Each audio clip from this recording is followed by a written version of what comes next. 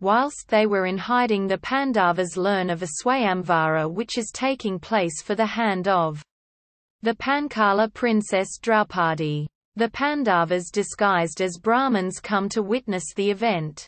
Meanwhile, Krishna, who has already befriended Draupadi, tells her to look out for Arjuna.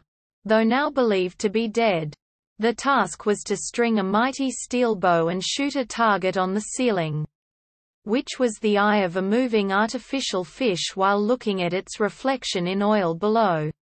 In popular versions, after all the princes fail, many being unable to lift the bow, Karna proceeds to the attempt but is interrupted by Draupadi, who refuses to marry a suitor. This has been excised from the critical edition of Mahābhārata as later interpolation.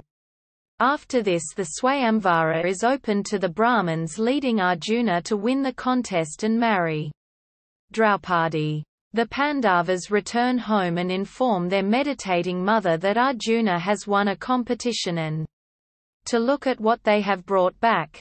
Without looking, Kunti asks them to share whatever Arjuna has won amongst themselves, thinking it to be alms. Thus, Draupadi ends up being the wife of all 5 brothers.